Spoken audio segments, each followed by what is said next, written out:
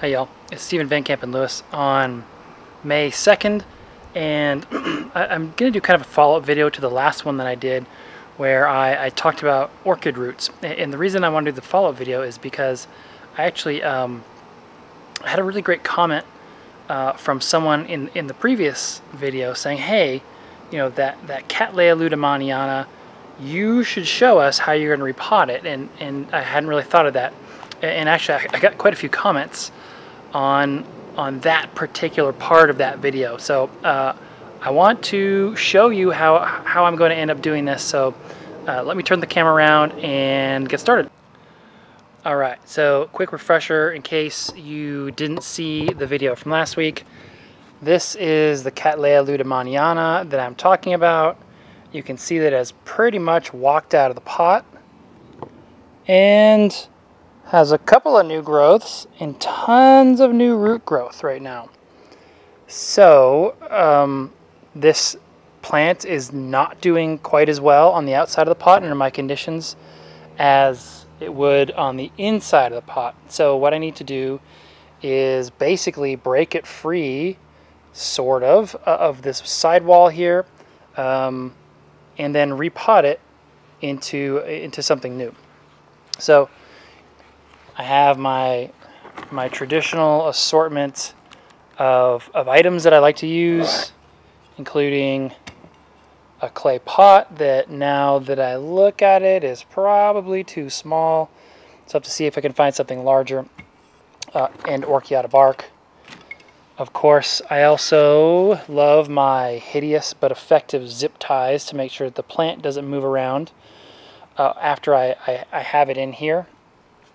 But also, in addition to these typical items, I have, of course, a hammer, because I'm going to end up smashing part of this. So the goal here is twofold. Actually, but before I jump into that, I'll say I also have a pot of water. So what I'm going to do is actually empty this still good orchiata, and I'm kind of sad that I'm going to throw this away, but since I am starting fresh, I'm going to throw that in my compost bin over there, and then soak the roots so that those that can come off can and will, and those that are hanging out will still be loose. But basically, if you soak your roots in the water, it really helps to make them more pliable. These roots will be more bendy, and additionally, I might be able to peel off some of the roots that are just barely stuck to the pot here. So the real issue that I have now, though, is these roots that are on the outside are probably not going to survive being put into media. So in the previous video, I had considered actually cutting them maybe about here so that they would start branching again, because you can see almost all the root tips are just cranking. They're really growing nicely. So the plant is in active root growth. The plant is in active vegetative growth. And it's just a great time to cut and do what I need to do. So it really, now the question is the logistics. Like, how am I going to do this? And I suspect what I'll end up doing is I'm going to hedge my bets a little bit. I'm going to cut these roots so that hopefully they branch. And then I'm going to leave these attached to the pot. Smash the pot where I can.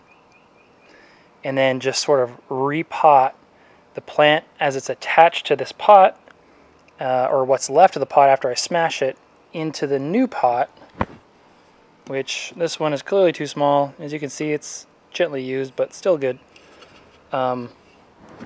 So let me empty this orchiata out into the compost. I'm going to soak the whole thing in here, and then I will get started. All right, be right back. Before I soak it, in case anybody's wondering what this looks like, I'm going to try and angle this into the sun since it's like almost 7 o'clock here. But you can see that the roots that are left in the pot are growing around the outside, and that's typical. When you have orchids, they typically go to the side of the pot first, and they don't really start filling in the middle until they have to, until the roots are sort of spiraling around themselves. So it's not surprising. So I'm going to get this in the pot to soak it and get started. Alright, to further complicate this situation, turns out this is the biggest clay pot that I have.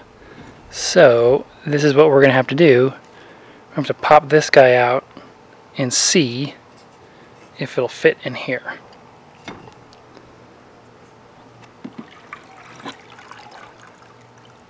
Here are the soaked roots. You can see the old zip tie is here. It's only deep enough to get here, so we can't get most of these, but we'll see what the hammer can do. Let's see. This will be our insurance policy that at least some of the roots do well. And we'll do that by cutting. Oh, look at that, some will actually peel off. Oh, that's nice. So this even further increases our insurance policy that we'll have a whole bunch of, whoo, look at that. That's a lot of new roots.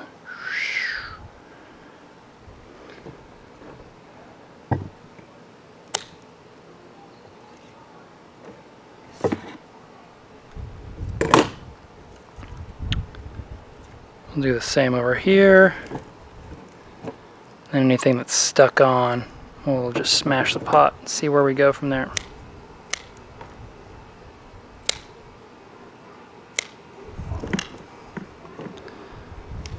When you cut good roots, you want to leave, you know, at least this much on so that they actually branch. Here's some more we can cut. Also the old zip tie.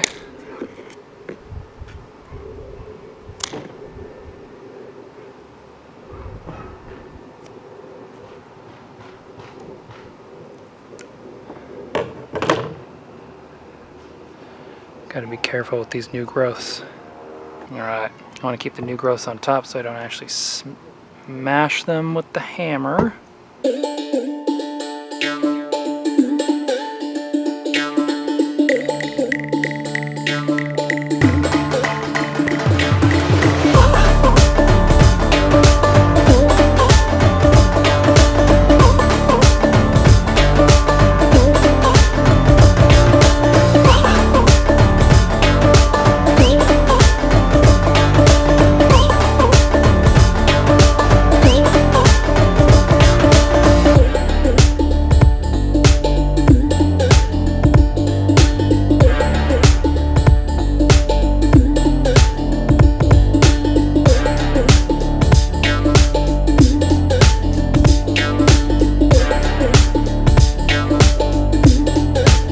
Hey, if you found this video helpful, please click this little button down here on the bottom right.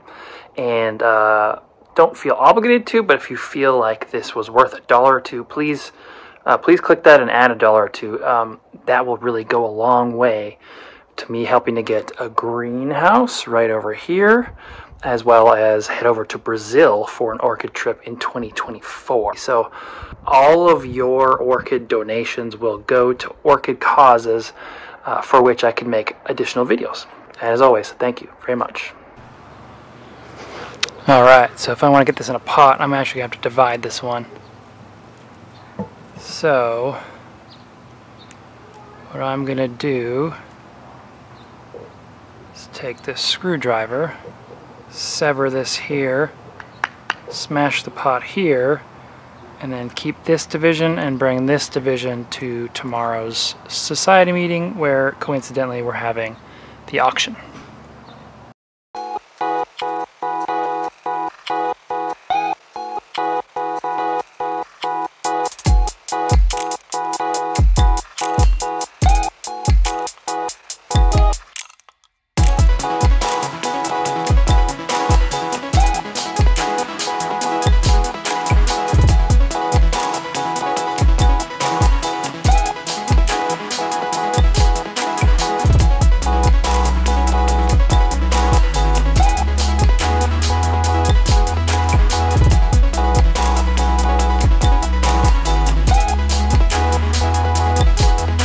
Alright, now we have a plant that we can work with, and a plant that someone at my orchid society can enjoy at the auction. So now, this is what we're working with. I guess before I pot it up too much, I can show you this growth going downwards is definitely problematic. This growth going somewhat downwards is problematic. The plant being attached to a big piece of clay is kind of problematic. It's not that big of a deal. But now I'll probably have to pot it something like this. Of course, I have zip ties in my hands. So what I'll do is I will zip tie this plant in place, and then I'll start adding orchiata bark. So at this point, it's kind of a fairly straightforward repotting exercise with some quirks. So what I like to do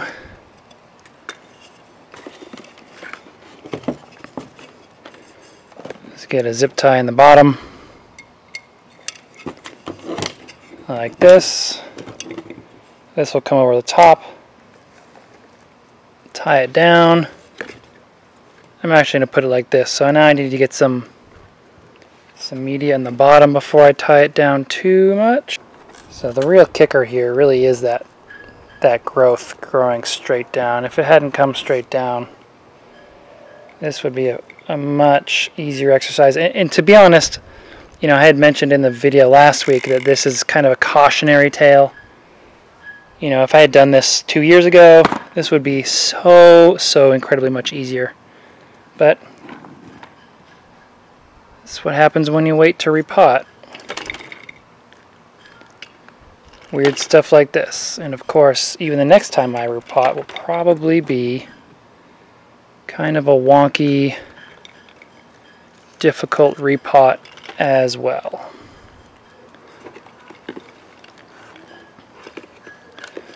But I anticipate having much nicer plants and much nicer blooms, getting this one back in the pot where it belongs, at least under my conditions, where the plants do much better inside of a pot than outside of a pot.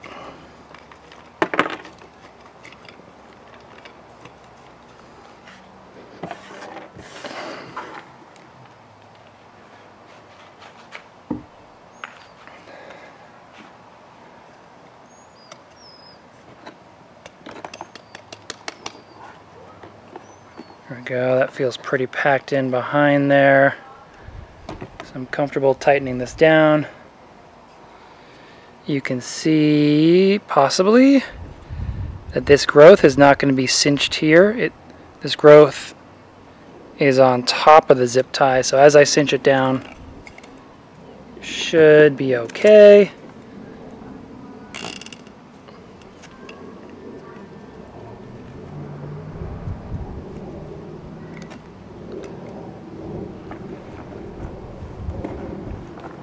That single growth growing straight down should make a U-turn and come back up, and yes, it will be below the media, but that's okay. I have hot, dry conditions in clay pot with orchiata bark, so everything dries out pretty quick, and if it ends up not doing well, I can always cut that growth off. And it's lueddemanniana, so these things have a very weed-like growth habit in that they grow incredibly quickly.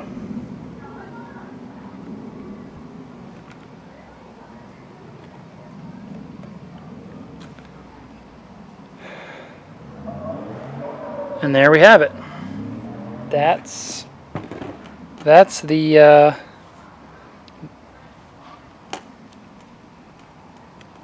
the growth in question.